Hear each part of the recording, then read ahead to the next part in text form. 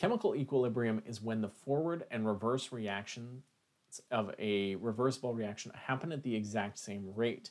Visually, we see no change, but atomically, there is a huge amount of chemical change happening as these products and reactants switch places back and forth. Now, chemical equilibrium, once established, will actually want to stay that way. And there's an important rule in chemical equilibrium called Le Chatelier's principle, which states that when a system at equilibrium is stressed, equilibrium will shift to minimize that stress. So basically, when a system gets to equilibrium, it's going to try its best to stay at equilibrium. If you throw it off its equilibrium in some way, it will actually respond accordingly. Think back to the example that I talked about of running on a treadmill. As you run on a treadmill, you are traveling the same forward rate that the treadmill is moving backwards. And this is you at equilibrium. The only thing is, imagine somebody comes along and hits the up button on the speed. You all of a sudden have to respond in order to stay at equilibrium. So you are going to speed up in response to make this happen. If someone were to press the down button and slow down the treadmill, you also have to slow down so you don't run right off of it. And so you respond to stay at equilibrium. Well, chemicals do the same thing, but they actually do it based on collision theory and based on rates. And we're going to take a look at how this can actually take place by working through some examples. So this is the example that we have here, where iron 3+ is reacting with the thiocyanate ion to produce what's called a thiocyanato ion, or FeSCN2+. This is a system that we are going to say is at equilibrium. We're going to walk through what happens when we have some kind of stress that takes place. The stress that we are going to work with is very first by adding Fe3+. So basically we are going to add Fe3+ into this solution. Now, the initial stress here is that the concentration of Fe3+ goes up. Now, the next thing we should think about is, what does this actually do to the solution? Well, you've added more of this. So these two reactants are actually going to collide together more often. That's going to cause the forward reaction to start running faster than the reverse reaction. And that is what we would call a shift to the right. You may also hear people talk about it as a shift towards the products, and that is basically saying that because there is more reactants than there should be at equilibrium, it's going to speed up the forward rate and end up producing more of the product. But as it starts producing more of the product, it's actually using up this substance in order to do it. This substance is actually reacting with the Fe and turning into FeSCN. Remember, this is all in one big container happening at one time. You can't just add to the left side or to the right side. You'd actually dump it all into one container. That will speed up your forward reaction, shift to the right, produce more FeSCN, and use up the SCN- in order to actually produce this stuff. And it will do this until the new rates become equal again. All because we added one substance to it. So that's one example of how concentration can affect a solution. So let's take a look at how we could change it again. Let's look at a second example, and this time we are going to, let's say we add FeSCN2+ to the solution. So what's the initial stress here? Well, the initial stress is that the concentration of FeSCN has increased. So what's happening in the solution? You now have extra products and increased concentration. Think back to the kindergartner model. Too many of these will cause more collisions, which will cause this rate of reaction to speed up. And the reverse rate is the one that's actually speeding up here. That's going to cause a shift to the left or a shift to the reactance. And that's all because there's an increased amount of this, causing more collisions, speeding up that reverse rate. And what that's going to do is actually make more of the reactants. As this stuff breaks down and turns into these things, it's actually going to end up making more of them. And as a result, the concentration of everything has actually increased over the rate of this reaction. And again, that's all due to the rates. It's just about the collisions and which things are actually being more concentrated and having more collisions because of that. Now, this is an example of what happens with concentration. Let's take a look at another example related to concentration, but let's do something a little bit different, but we're going to have to clear away some of this work in order to do it. So now that we have a clear board, what we're going to do is we are going to have a new stress, but this time what we're going to do is we are going to decrease the amount of something. Let's decrease the amount of SCN minus. So what's that going to do? Well, initial stress, SCN minus has to decrease. This is our initial stress on the solution. Now, again, think about collisions. Think about what's happening inside the big container with all of this stuff inside. Less of this means less collisions of Fe3 plus and SCN minus. So this reaction that is going forward is now actually going slower. So what that means is this one is going faster. What we have here is a shift to the left. And as it shifts to the left, this stuff is actually going to be used up in order to produce more of the SCN that was lost. It will also end up producing more Fe3 plus because you're using this stuff up and making more of this. Keep in mind what Le Chatelier's principle is. When an equilibrium system experiences stress, there will be a shift in order to respond to it. Less SCN means that equilibrium will try and fix the loss of SCN. So that is how concentration has an effect. An increase in concentration will cause a shift away from the increase. A decrease in concentration will cause a shift towards the increase. So now that we understand concentration, let's take a look at pressure and volume. So when it comes to pressure and volume, I think it's important, again, to consider what it actually means to change the pressure in a solution or mixture. Think about that piston again and drive that piston upwards, and that is going to cause a decrease in volume.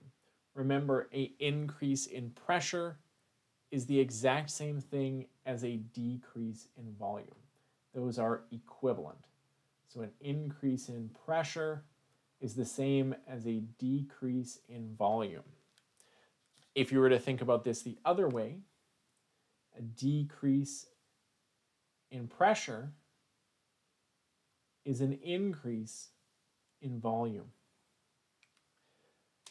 When there is an increase in pressure and less volume to work in, what's going to happen at equilibrium is that the solution is going to try to shift to the side that has less moles of gas. So when there is this increase, it will shift to less moles of gas. Now, the reason why, think about gas takes up a lot of space. And so by compressing the volume, the system is basically trying to fit things into a smaller space. By getting rid of some gas, then you don't have as much space being taken up. Any gas at standard temperature and pressure takes up 22.4 liters of space per mole. So that's a lot of room. And by increasing the pressure, if you can switch to maybe half of the amount of gas, then it will be much easier to fit it into that space. So here's what we're going to take a look at is Let's say our initial stress here is that we increase the pressure. So we increase pressure. I'm just going to abbreviate pressure with P. Now, to figure out what's going to go on here, we need to figure out how many moles of gas are on each side of the equation. So on the left, we have 2 moles of gas. But on the right, we only have 1 mole of gas. The 2 I got from the coefficient, and the gas I knew because of the state. Here, there's only a coefficient of 1, and the gas is the state. Now, if, let's say, this was a solid, that would actually be 0 moles of gas, so keep that in mind. So what's going to happen here? Well, the shift is going to be to less moles of gas. The shift is going to be to the right. That's going to cause an increase in the amount of N2O4 and a decrease in the amount of NO2. And that's all because less moles of gas is what it shifts to when there is an increase in pressure. Now, if there was a decrease in pressure, it will shift to the side with more moles of gas. So let's just work through that example quickly. Let's say there was a decrease in pressure in this solution. Well, what's going to happen? It's going to shift to the side that has more gas to try and fill up the extra space that has been made. So it's going to shift to the left. That's going to make more of this because it's speeding up that forward reaction. That's going to cause a decrease in the amount of products. Again, we can think about this in terms of collisions. When we increase that pressure, you actually have more molecules, more moles colliding with each other. That's going to speed up that forward reaction and end up producing more of that stuff. Whereas if you were to give more space, then that allows that other reaction to actually speed up. So in order to understand pressure and volume, just remember increase in pressure, less moles of gas, decrease in pressure, more moles of gas. So now that we've seen that, we're going to clear this up and we are going to move on to take a look at temperature. Now, to do this, we're going to take a look at this chemical reaction here. Now, those of you who are well-versed in chemistry know this isn't really a reversible reaction, but you know what? We're just going with it as an example because it still works whether it's reversible or not. We're just going to pretend that it is. So what's happening here is we have these 2 substances reacting to produce these things, and we're given the information that this is exothermic. How do I know it's exothermic? Well, I know that because it's negative. Delta H is negative. And let's say that we are going to increase the temperature. Now, I think a lot of people try and memorize this because there are some really complicated rules about temperature, and I think there's a much easier way to do this. The way that I think you should do this is rewrite this equation, but actually put the heat value into the equation. So what that means is we are going to have CH4 as a gas, O2 as a gas, producing carbon dioxide as a gas, and water as a gas. But because the delta H is negative and it's exothermic, that means that the heat is also a product. It is given off. And so when you actually write it into the equation, and now we think about our increase in temperature, you can almost think about it as if it were a part of the equation. The increase in temperature is essentially the stress. And now you can treat it just like concentration and think, okay, I have too much of this stuff, it's going to shift away. That's going to produce more of my reactants, and it's going to decrease my amount of products. So this is my tip. If you are dealing with a reversible reaction and Le Chatelier's principle, and it tells you there's a change in temperature, include the heat term in the equation. and it will help you figure out what's going on. Now that you've seen this example, let's do another one, but let's do one that's endothermic instead of exothermic. So I'm just going to clear this away. Okay, so let's take a look at this example. We have PCl5 in a reversible reaction with PCl3 and Cl2. So we have this equilibrium system. Tells us that delta H is positive 67. Positive 67, well, that should tell you right away, positive endothermic. And so if we're dealing with a shift because of Le Chatelier's principle, let's write this into the equation. Because it is endothermic, you need to write it with the reactants. Remember, endothermic means energy is taken in. That means it goes on the reactant side of the equation. So then we rewrite our equation out, and now we need to think about the actual stress that is happening on this system. The decrease in temperature basically means the amount of energy is going down on this side. So that's our initial stress. To respond, equilibrium is going to shift towards that to fill in what was lost. That means the amount of PCl5 is going to increase, the amount of PCl3 and the amount of Cl2 are going to decrease.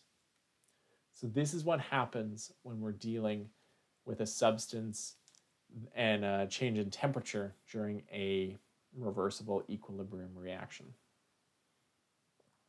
The last thing that affects the rate of a reaction is a catalyst, but a catalyst actually lowers the activation energy, and in the terms of a reversible reaction, it actually speeds up both the reverse and the forward reaction. And because both are sped up, there's actually no effect on equilibrium. And I think the best way to demonstrate this is to take a look at an energy diagram and see the effect when we add a catalyst. So here I have two reactions written out. My red represents my uncatalyzed reaction. So just the standard reaction happening as it normally would. And my blue dotted line represents the catalyzed version, so where a catalyst was added. What you can see is that we've lowered the activation energy. That's what catalysts do. And that makes the forward reaction be able to happen more quickly because there's less energy for it to overcome. But keep in mind, it's actually made it easier for the reverse reaction to happen as well because you've decreased its activation energy. See, when we talked about energy diagrams, we talked about how there is an activation energy from the peak or the transition state to the reactants. But keep in mind, now that we're dealing with a reversible reaction, we also have an activation energy for that reverse as well. And by lowering the activation energy, you've actually lowered the activation energy for both the forward and reverse reactions, which means they both go faster, and there is actually no shift in equilibrium when we add a catalyst. So those are the ways that equilibrium can be affected by adding different things, and how Le Chatelier's tells us that it will respond to all of those stresses. So thanks for watching, and I'll see you next time.